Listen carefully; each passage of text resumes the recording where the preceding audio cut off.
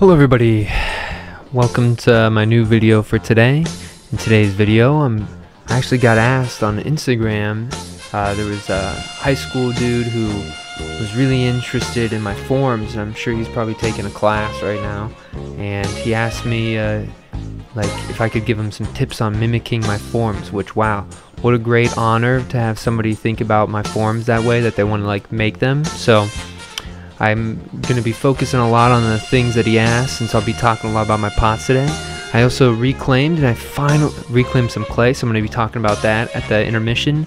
And then I also finally cleaned out the basement, so that's like a really big thing. I'm going to be sort of moving into some new things for some videos here coming up, and so I'm looking forward to showing you guys some of that. And then to end off, I got another mug video for you guys at the end.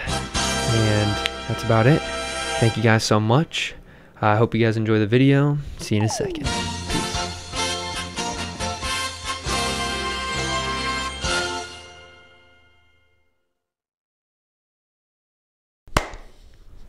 Hello everybody. It's me. We're back again with some more trees today. And today I finally cleaned the studio. I finally did it. Maybe behind me I'll like have some video footage of how clean it is in here. It's never been this clean before, so that's like so exciting. It's so clean, I think you guys can hear an echo, right? Like I hear an echo, and it's kind of, I need to get some more stuff in here to stop that, because it's kind of tripping me out a little bit. But it's exciting, and we're finally reclaiming some of the clay that we've been accumulating, which is nice. You know, I probably have, I don't know, maybe like 50 pounds of clay that's been accumulated here, so it's gonna be nice. It'll save me some more money. I think I got keys in my pocket, and I that's something. It's kind of like a ceramic thing too. Is like I can't throw with things in my pocket, right? Because my elbow is always pushing in, and so it kind of drives me a little bit crazy.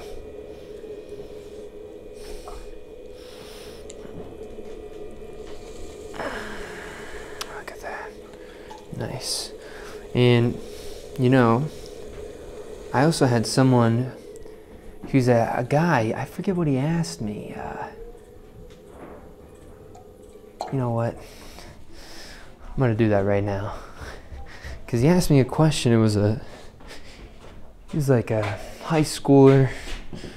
He seems like he's really interested in ceramics, and he saw a video on my Instagram, I guess, and he asked me. He said, let's look. Corbin. All right, Corbin. He said, "Hi, I was wondering if you had any tips on mimicking your style of throwing." Holy cow, guys. What an honor. Well, Corbin, I'll honor your request in this video today. And maybe on this first pot, I'll talk a little bit about my mindset when I'm approaching the clay, right?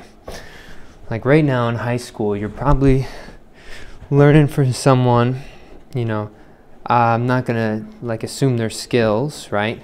But if you're getting taught something in high school, it's gonna be it's a controlled way of teaching, right? And it's going to be very systematic, right? And so first things first, you got to get your mind out of those sort of systems, right? And it's going to be really difficult because you got assignments, you got classes, you got all sorts of stuff, right? And so the first thing that I did before I even started getting to be able to throw like how I throw now, is I just made an absolute ton of cups, right? Cylinders, right? And so that was the basis of everything for me, was cylinders, right? A cylinder, you can get it off the wheel really quickly, right? I can make a bunch of them, and for me, right? I'm not like, I can't be told something, you know, a certain way, and I can't read something, and all of a sudden magically, you know, I know how it works, right? For me, it's very, very different. For me, it's like I got to do it thousands and thousands and thousands of times before I can even start to do the thing right properly. I can get like average skill fast, but to get above average skill, it takes a long time. So like you might have to, I was looking at your page, maybe I'll show some of his ceramics. I hope he doesn't mind. But it seems like you're really fixated on like vase forms right now, right, and shapes. And although that like might be something that's really alluring to you right now, if you can learn to just make a cylinder, all those shapes come along with it, right? Instead of trying to learn how to make those shapes, just try to start off with learning cylinders, right? And just make tons and tons of them. And like, if you really want to like learn like to throw, you just gotta put everything else aside and like spend time with the material, right? That's like, I didn't start throwing until I was a junior in undergrad, right? And so you're way ahead of the curve now. If you started, man, I'm telling you, Corbin, you'd be like next level by the time you're like 24 if you throw every day, right? But I know not everybody has the facilities for that sort of stuff. So, but that's step one. Just throw cylinders non-stop like an animal, right? A problem that you might run into, right, is all the fancy forms, the drawing on the surfaces, right? But if you want to throw and mimic like my style of throwing, you just got to give those away. You just got to say, all right, well, you know what? And even at the beginning of this video, you'll see that when I started off, I was doing a lot of sculptural work that was figurative. And to be completely honest, at the time I was saying that this is the way, you know, this is the way I do my pottery. But it was actually just an insecurity, right, that I had because I couldn't throw. I just couldn't throw, right? All my pots were thick, and so what I would do is I'd just put what's the word? Facial features. I'd put facial features on it, and I'd say that's the reason why they're thick, right? That's the reason why, you know, and it would be excuses. You can't make excuses for yourself in pottery, right? Because the material is facts, right? What's happening in the material, you cut this thing open, that's the facts, right? You can't lie to yourself in pottery, right? Even though some people try, you know, that's all you got to do is pick up the object and then listen to somebody talk about it, and you'll know. You'll know. But as I'm throwing too, a lot of people and beginners, when I'm talking with them, right, they're always super, super fast, right? Can't be fast. You got to be slow when you're first starting, man.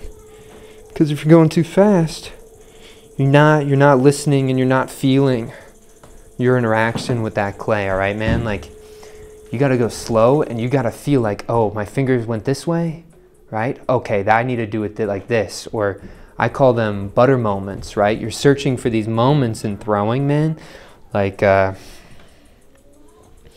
are making you feel as if the clay is just listening to you. It's moving as smooth as butter is, right? And whenever you have those moments, you got to stop and you gotta investigate. You seriously have to write it down. You have to ask yourself what I did. You got to record yourself, right? You really got to do those things. Because my style of throwing isn't like a system, right? Although it has a pattern, it's not a system. Think of it as like a prayer in a Bible, right? Every time you say the prayer, you know, you say it with a different inflections. Maybe sometimes you'll sing it or something, I don't know, right? But it's kind of like that. It's not like a rule. It's not like this does this, right? a lot of my style of throwing is responding to what's happening in the clay right now. Okay, also I'm kind of getting ahead of myself. Now I got a cylinder, right? After you get to the cylinder, everything else just falls into place, right? For example, it would have been preferable, since I'm going wider on the top here, to leave a little bit of extra thickness on that top, right? On one of the next pots, I'll sort of talk to you a little bit more about like the actual mechanics of throwing. But I think, right, it's important to get my like methodology down if you want to make pots like me. Which is, thanks again for taking interest, man. That's very nice of you. But I already messed up my rhythm, but I saw that it was not where I wanted it to be. So then I moved my finger a little bit to try to push it back in there, right? So I'm trying to be very reactive. I'm listening to the clay. I'm looking at it. I'm saying, okay, well, when do I stop on this top? Oh, right there. Do you see this dot? It's not as tall as these other ones. So that's going to be an inconsistency, right? And so I'm going to just go focus on there next time I go around. And whatever you do once in clay, if you keep doing it, it's going to heighten it, right? Okay, so here I am. And when I'm going to open up this top, right, I got to be careful, right, because I got to go slow, and it's going to want to twist, right? That's perfect, right? We want that twist, and we're going to sort of follow the clay. The clay is sort of guiding us a little bit, right? Because it's wanting to be off center here a little bit, and that's okay, right? Like anything that a machine can make, Corbin, why would we want to make it, right? That's my mentality. Right? Like I don't want to make things that a machine can just do and that's it, right? I want to make things that when you look at it, you can't deny the humanity that's baked into the pot, right? And for me, that doesn't happen through images on the surface. That doesn't happen. It happens through my hands altering that material in a way that only a human could, right? And then I'm looking at this bottom part here. And, you know, there's one thing, Corbin, that I don't ever do. Well, I do it sometimes as like for demos and stuff when I'm teaching people, but I don't trim, right? And so all this little flange here on the bottom, that's all stuff that normally people would take off, right? Cut off, and like that's all extra. But for me, all that stuff has potential, right? And so whenever you're throwing, everything that you're cutting off had the potential to do something on the surface. Even when it's cut off, how come we don't put it back on there, right? And so that's something that's you can learn a little bit from, like me, if anything, is these things that we sort of discard in clay can actually become things. And so that's also an important component of like a lot of my throwing style. You know, and another big thing, right, is, Corbin, I'm sure since you see my Instagram, you'll look at my little pottery edit videos, right? They're not like normal videos in the pottery videos in the fact that, you know, normal pottery videos are highlighting the calming aspects of pottery.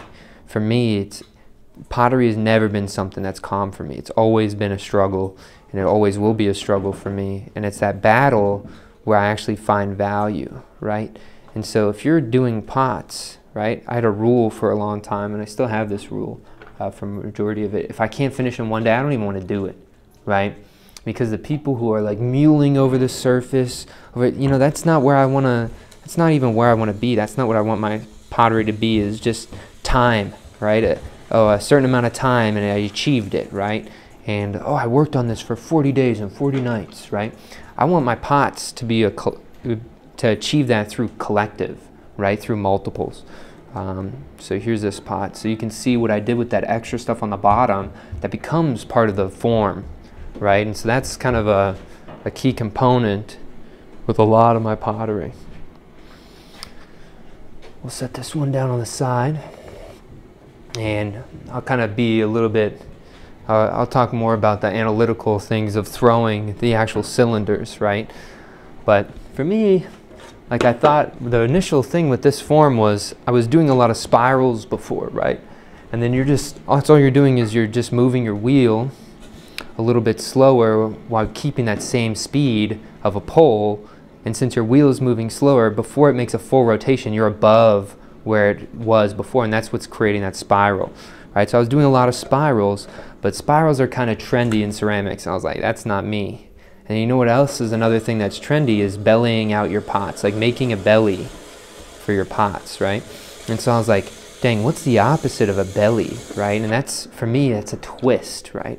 I'm thinking about, like, I'm sure since you're in high school, you'll know, like, when people take those water bottles and twist them up, right? And then all that air is compressed, right? I want my forms to feel like twisted and compressed and like tortured and freaking, you know, like that's always been a key component for me, right? And as I'm talking, Corbin, you can hear that a lot of things I'm talking about, man, are all about, you know, form, like the way that form functions for me, right? My ideas behind form. You know, you might not be able to, you know, get to the point where you can totally mimic my pots exactly. And if you can, totally cool, you know? But if you can get anything out of what I'm trying to talk to you is like, for me, form is where you have your opinions, right, on the world. Form is so important. So if you can somehow find some like core values that are deep into your thing, and I think one of my core values is I just can't get along with the bandwagons. You know, the bandwagon, if everybody's going one way, like I just can't force myself to like it. And sometimes that, you know, that can be a flaw in my own mentality, but so that's sort of why some of my forms exist and some of my processes exist. Because it's all been because people have told me that it can't really be that way, or people have told me that it should be this way, or this is the real intention, or even when people say the form is now liberated, it can be anything, right? I'm also wary of that. I'm like, wait, hold on now. Like if it can be anything, then it's no point. There's no point to it, right? At least that was like my thinking. So I kind of am just like trying to adopt this like. I know the word lone wolf is kind of cringe, but like lone wolf style of making, where you sort of observe things that you like and what you don't like, and things that you don't like, try to talk about those in your form, right? Care about a material enough where you can form an opinion on it. And maybe it doesn't even become clay. Like for me, man, Corbin, I used to do all those charcoal drawings. You can see some of those in the beginning of my video. I used to draw. I wanted to be an animator, man. And then all of a sudden, clay sort of found me at just the right time. And I just was like, all right, well, now I'm stuck with it, right? Material is supplemental, right? Ideas is like what you're trying to do. And when you can match an idea with a material and it feels good, man, that's a good spot to be in. That's a good spot to be in. Okay, so totally, on the last one, I'll talk about the coning up and down. But on this first one, what I've done is I'm just making sure, since I'm not trimming, I'm making that bottom thin enough so then it's not going to be too thick, right? I want it to just be able to function at the bottom there. I'm doing a claw grip, and so what I'm doing is I'm taking my fingers here, and that's going underneath this ledge on the outside, and then my thumb on the inside is going right there. I'm not sure if anybody's ever told you about an S curve. Right, but that's how you throw. A lot of people, they throw just with two fingers pointing at each other, right? And what that's doing, that's squishing the clay, right, in that direction, in that direction, in that direction, in that direction. So you don't really have a lot of control, and a lot of times, if you're trying to get height, they'll always just be ripping off at the bottom, in the middle, because you just are not, the clay is moving and it's not moving in an even way, right? So if there's a weak point or a thin point in one part, you know, it's very easy for your fingers to just catch and rip it open, right? So when I'm doing this first pull, it's like a claw grip pull, and I'm pulling from this front here. So all this hand is doing, man, is it's coming up and up towards like my nose almost. So it's like here, and it's just slowly moving inwards towards that center, where I'm trying to keep that S curve, right? And so that S curve is so important because as my interior is pushing out, right, you'll see a little nodule form, and I'm sure you saw it earlier. Right? And then what the exterior finger is doing is taking that nodule, and when you say pull, you're not actually pulling. What you're doing is stretching, man, right? So you're stretching that clay, right, through that S. It was a line, but since you're making that line an S, you're stretching that clay out, and you're realigning it to that bottom knuckle, right? And that's sort of what the pull is, essentially, right? And so you'll see on my thumb here, I'm just taking that little nodule. You can even see it. Do you see this little nodule here? Like that's where my thumb is kicking out on the inside of this thing. And then my fingers on the outside, you see them right underneath. And then my hand is also kind of cupping it. And I'm just bringing that in all together, right? And then that's how I'm doing that first initial pull. And that the goal of your first pull is get as much of that clay up into your pot as possible, right? The second thing I do, I've been doing this more recently, right? But there's still a lot of clay in that bottom part. So I'll take my palm of my hand here, and I'm taking my interior finger, and I'm trying to just push more of that clay up, right? And you want to be careful because it's very easy for you to push your hand too hard on that exterior and throw it off center, right? And so that's been helping me get more of that clay up off that bottom there. And so then I'm going to go do a normal basic pull here, and I'll do it sort of here so I can show you more. But you can see you can even see, do you see how there's like a little yellow line here and then there's clay? I'm all the way down at the bad head. I'm using a sponge. You can use your finger. You really want it to feel like you're getting scratched by that bad head.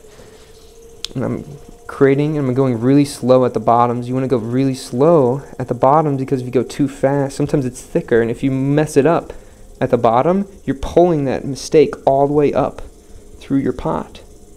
Right, and so you can see I have that same that ring from that interior. And then look, man, look how direct my fingers are. It is like almost straight across, right? If you're kind of like, have all sorts of your hand touching that surface area, it's going to be pulling. That's a lot of area where the clay could catch on your finger, where if it's just on one point, that direct pressure, that's going to move the clay a lot more. So if you're throwing and you're struggling, maybe just try to go a little bit more across each other like that, right? I use my knuckle sometimes. I use my finger. I kind of, on this exterior, I kind of mess around with it. But as you get to the top, the clay is also really, it's going to be a little bit fickle because all that tension in the clay is building up and then it's getting released right off that rim. So people say compress the rims. I haven't really formed an opinion on it yet, but I try to do some level of compression, but I'm not really sure, in my personal opinion, how effective it is with my style of throwing. So you can see that's the first pull. We're gonna do it again here, man. And so when we're doing this again, I'm putting some water on, right? I have water going on the exterior all the way down, and then I'm taking my interior finger and I'm dragging it down the side of that wall, and I'm pushing that water, lubricating that wall, right? Now I'm going to go, again, really nice and slow at the bottom. I'm going to slow my wheel head down too. I'm spinning a little bit too fast. Right, look at this, man.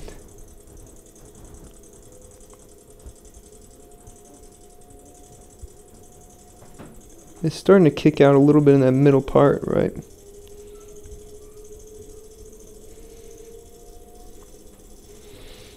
But that's okay.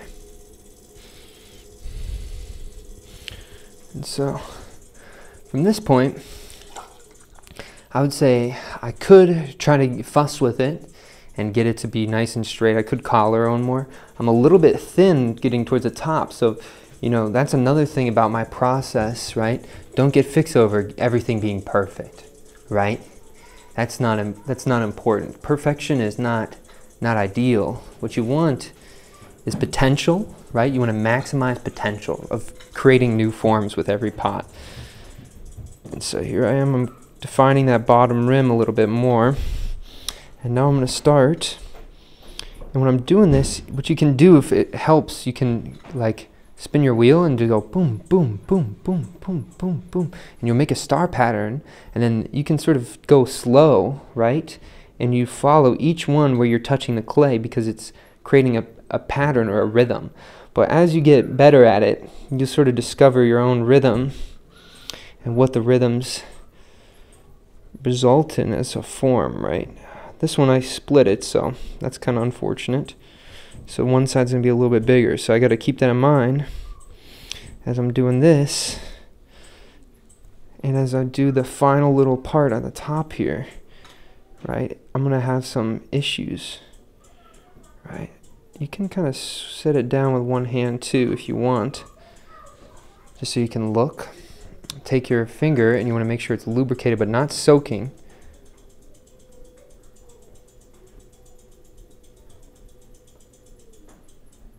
And that's enough for me. You know, I got it wide enough. You can try to pull it all the way out, but I'd have to leave more thickness on that top to be able to do that, right? Some of the pots I do. And then I'm just taking my finger on that outside. It's all about rhythm. I always thought that these forms kind of look like trees, right? What does everybody want? They want the nice belly on the bottom, and then they want the nice little thin top, right? I want to do the opposite of that with these forms, right? And so that's kind of my thought process on that, Corbin. I feel like everybody else who's watching this is going to be like, who the heck's Corbin? But I did kind of explain. You messaged me on Instagram. I can't tell you how much it means to me, man, that you found interest in my pots, right? I appreciate that. And so that's why I'm doing all this stuff, you know? And you can let me know if you have more questions too, man. Like, I don't mind. I can't, you know, remember that I'm doing my own thing and I'm trying to get to my own goals. So I might not be able to help you out like all the time, right? But if it ever fits in my schedule, like what this is right now, you know, like, I don't mind, dude. And so now that potential is a lot less on the bottom. Before it kind of came out and I could cut it with that wire tool. But now I'm gonna just find the rhythm again. Boom, boom, boom, boom, boom, boom, boom, boom, boom, boom, boom, boom, boom, boom, boom. There we go. And so now we have this sort of, I like to think of it as like grass at the bottom of the tree, right? Again, it's all about maximizing potential. And sometimes I use a lot of water, so sometimes this stuff rips. You can even see a fissure there. This one will rip and fall by the end of the video, so you'll see that. So I'm going so thin right on that top rim, and I use a lot of water. You know, that's another thing. People say, don't use as much water. Dude, use as much water as you want. Some of my coolest forms with these tree forms are ones in which they've collapsed, they've ripped apart, they fissure, right? That's the cool part about it. And I also think it's interesting that it happens while it's not even on the wheel. Like the falling apart of the form happens after the fact, right? It happens when it's off the wheel. And so for me, it's kind of an interesting way to think about objects completing themselves while you're not even altering them, right? It's kind of like what we think about, like if you think about kiln firing, you know? But yeah. I went over the S-curve, went over that. You know, there's also a tendency, you know what, I'll get there when I get there. For now, I'm gonna just, okay, I also gotta, well, Corbin, here in a second, I'm gonna cut a video of me showing you about reclaiming clay. And this goes for everybody can watch this. And so I've been reclaiming some of my clay, so I'll go over that here in a second. You get to see some of the new studio. But I need to reset my timer because I only got 30 minutes and it's going to be a long video today, so sorry about that, guys. But here, this is the new commercial on how to mix your reclaim. I hope you guys enjoy. See you in a second. All right, guys, I'm going to show you how I go about mixing some clay from reclaim. So I usually get like a bucket. Sometimes you can get bigger buckets, but the bigger buckets often have things at the bottom, and I use a drill to mix it, and so I don't want to have the ghost, it hears me. But I don't want to have, oh man, that's spooky as hell. But what I don't want to have happen, right, is I don't want there to be like that drill to kick something on the bottom and put a hole in the bottom. It's just a mess that you don't want to clean up, right? And I usually keep the buckets right around like 80% and lower full, right? Because when you go to mix it, it's going to want to kick some of that up, right? And I just get one of these, it's like a little red paint mixing thing. It looks like a star. And I just have like a screw-on drill. You can get a screw-on drill for like 30 bucks, you know, so it's not too bad. And the way I do it is I just sort of mix it around here.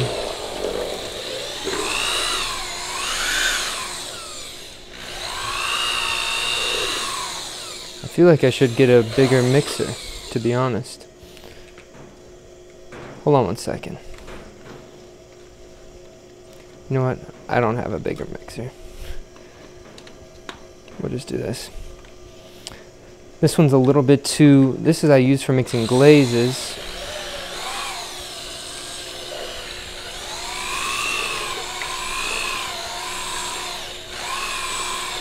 But this is going pretty good. But I have one that's a little bit bigger on that top. The head is a little bit bigger, and that would mix this up a lot nicer. But we're kind of wanting it to get this, you know, I think we're pretty much good. You know, you just want it to be mixed up enough to where you can scoop it out with your hands, right? Because once you can do that, you're in a good spot.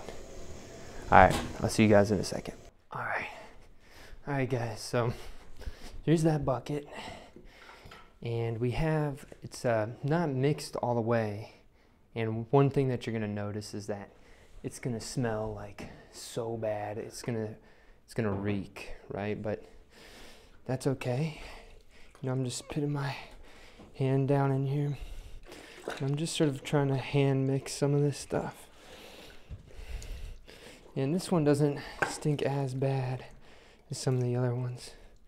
But some of the other ones, oh my Lord, it's gonna be nasty. Right.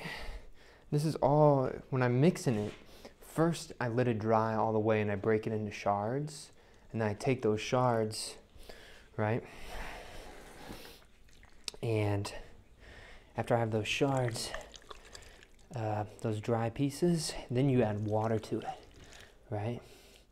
And when you do that, what happens is it all dissolves. Sometimes if you try to reclaim clay and you're trying to reclaim like a big chunk of something that's like leather hard, you can get like a really uncomfortable outcome where all of a sudden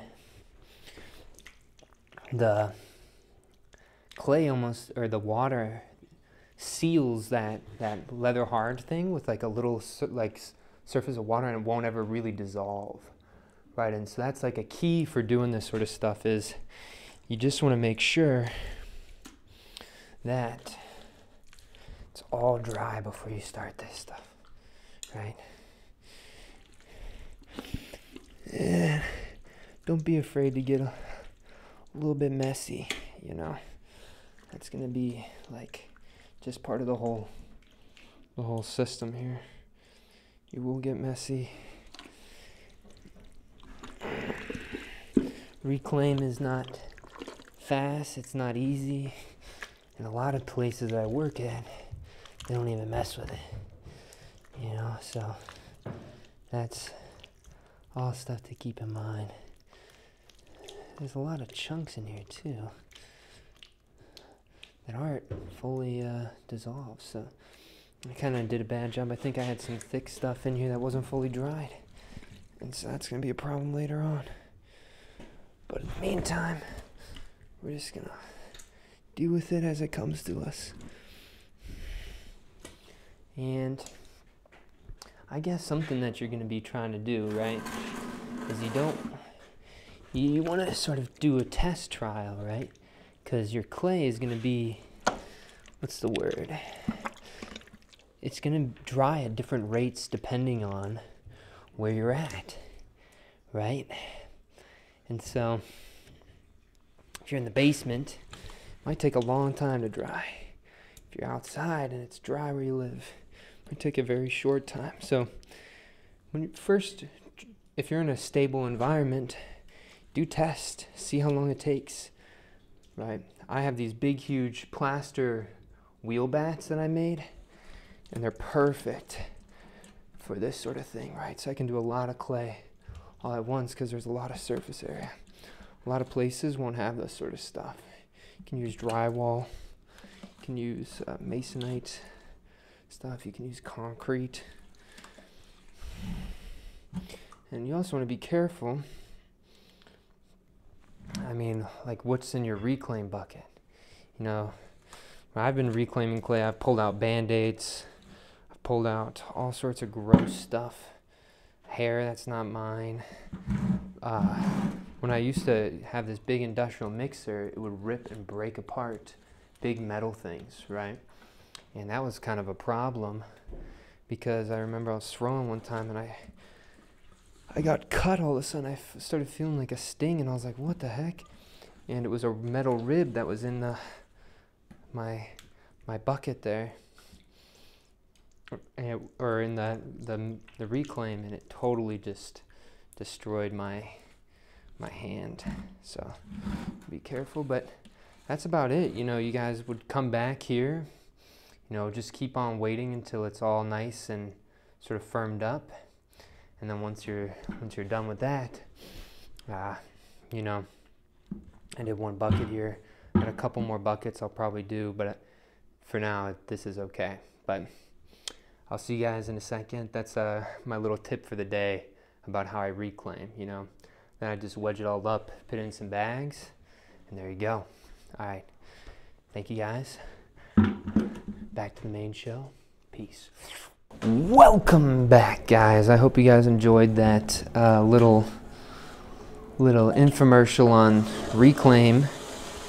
I think I'm gonna start doing that since these videos are kind of long. I was thinking like when I was watching SpongeBob as a kid, you know, they'd have those like commercial breaks in the middle. So maybe like you can get a break from me throwing to get a video of me doing something else, right? Like yesterday it was the pottery wrap, today something else, you know, it's the reclaim. Maybe every time I do something a little bit different, right?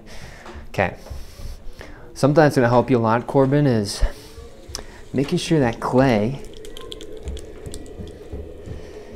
is as centered as possible before you even start throwing, right? And this is my favorite thing to explain to people, right? Is when you're doing this, sometimes I'll show you.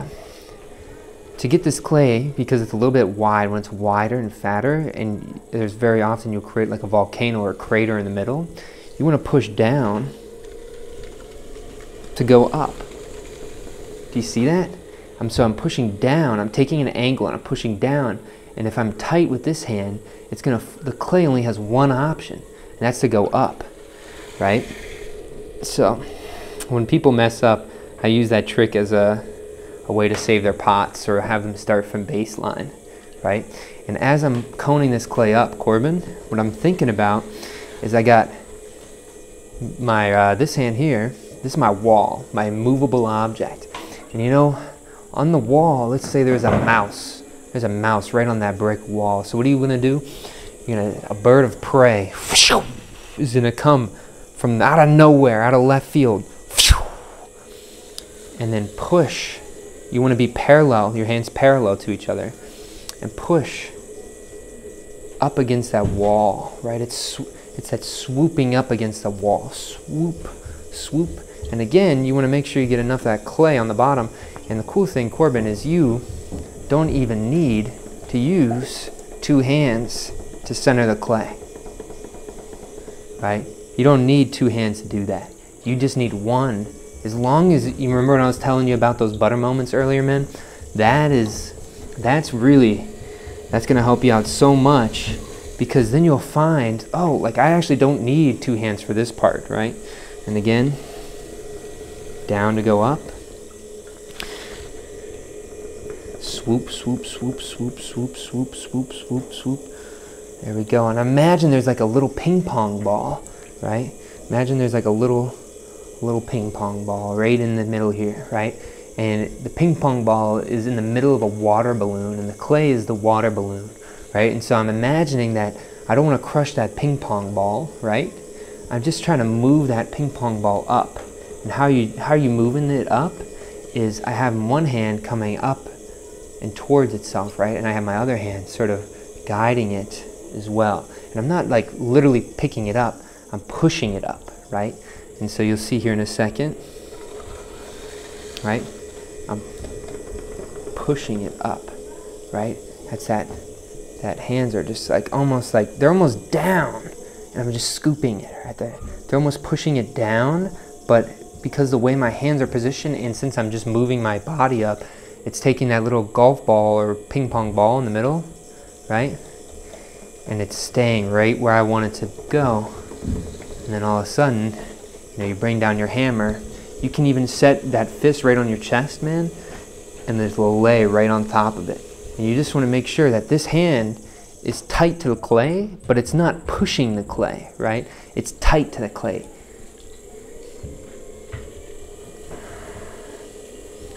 Right, imagine like, you know, you fell from a bridge and you're holding onto a rope. You know, you don't want to squeeze the life out of that rope, right? Or else you're gonna freaking get exhausted fast, right?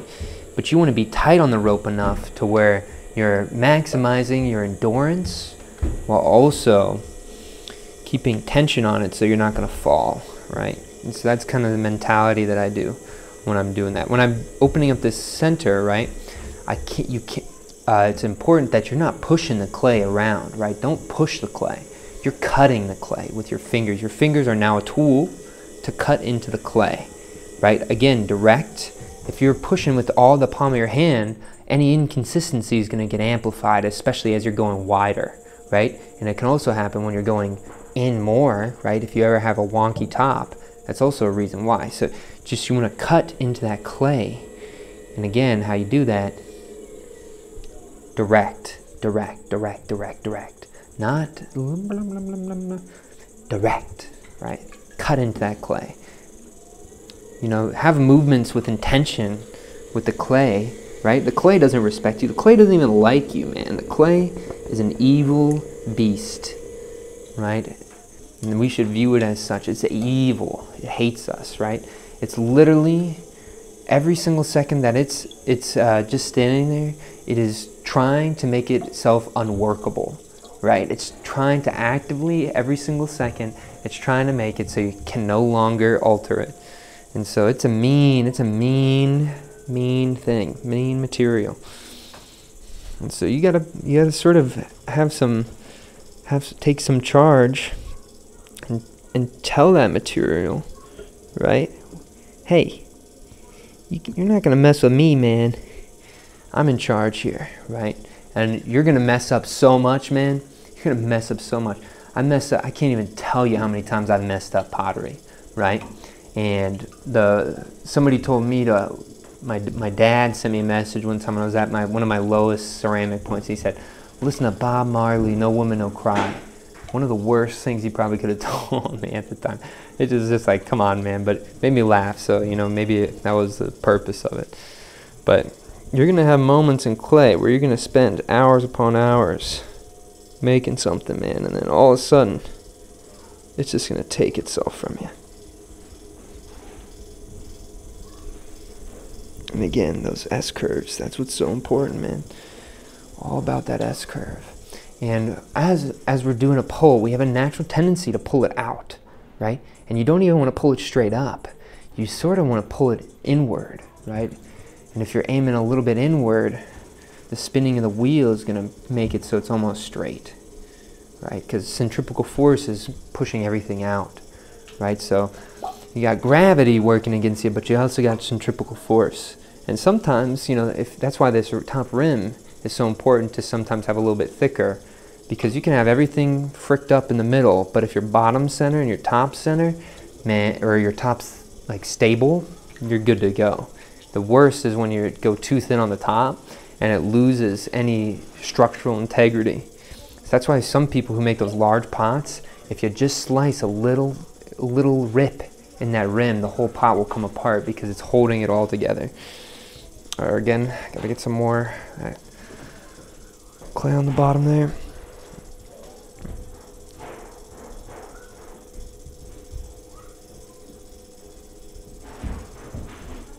Oh no, I went too thin.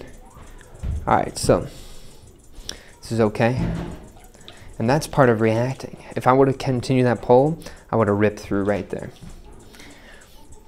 And so this is where my practice, this is where like my ceramics thing, my mentality comes into play, right? I felt the clay moving, and like I'm telling you, I really felt it move. It's not I saw it, I felt it. And every time I feel that, right, I have to respond. And that's what makes my ceramic practice the way it is, right? It's all about reacting.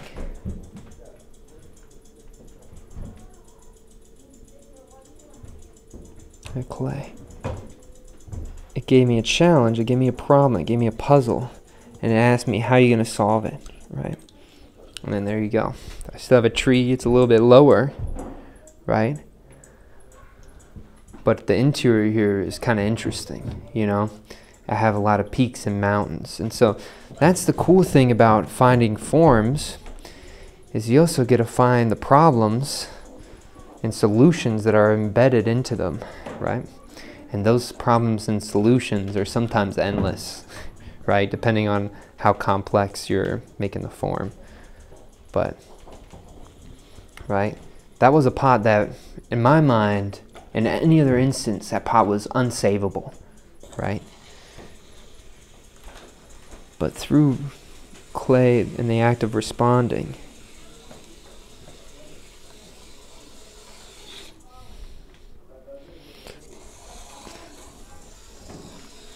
also I'm saying I need to get a new wooden tool because my wooden tool is kind of losing its, it's getting sanded down a little bit too much.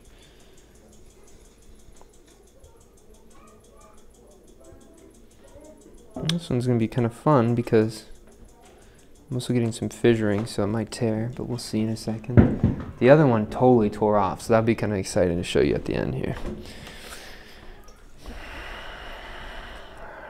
Alright, so cut, cut. It's that same pattern, cut, cut, cut. And then I gotta go slow on this one because I kind of go slow on that too. Sometimes I don't go slow enough and I screw it up.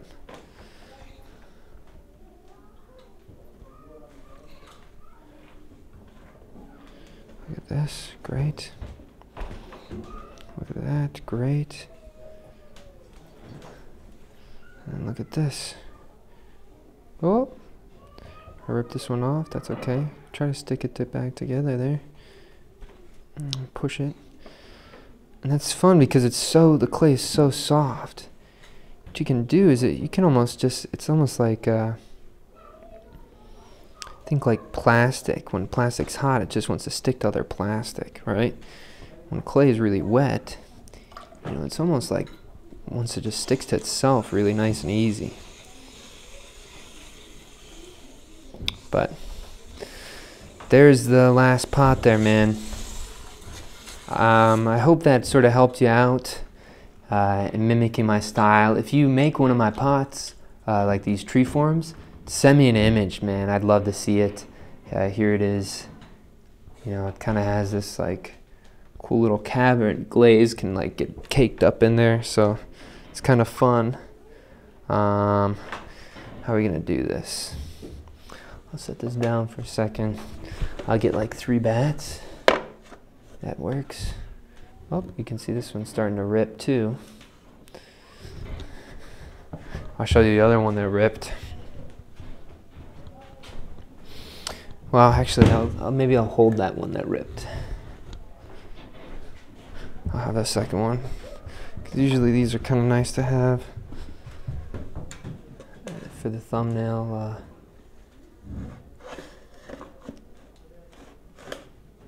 Look at that.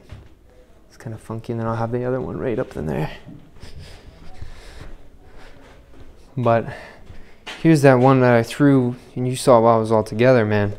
But like for me, like people would see this as like failure, right? Like these sort of rips and stuff, man. But me, I see like a window, I see cavern, I see space, I see architecture in these pots sometimes, right? And so that's like another thing is, you know, this teacher might say like you got to make something a certain way, right? And that's like totally chill, like get your assignment done, listen to them. But if you really want to get after it and make some pots that like kind of feed your soul, you got to look beyond that sort of stuff, all right? Thank you. Again, thank you so much for showing interest, Corbin. I really appreciate it. And for the rest of you guys who are watching this, I hope you guys enjoyed hearing me talk about more of these forms and stuff. But all right, I'll see you guys later. All the best. Strong mentality. Peace out.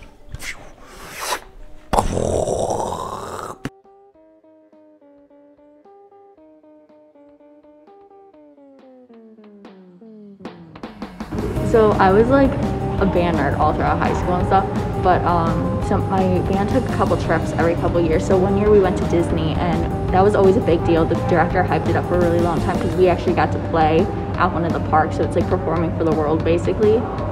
And we royally screwed it up. We went and in the middle of one of our pieces, the wind started blowing really hard, so all of our sheet music started just flying away. So we were sort of guessing the pieces, and then at one point a cymbal fell over, which then made the xylophone fall over into the bass drum.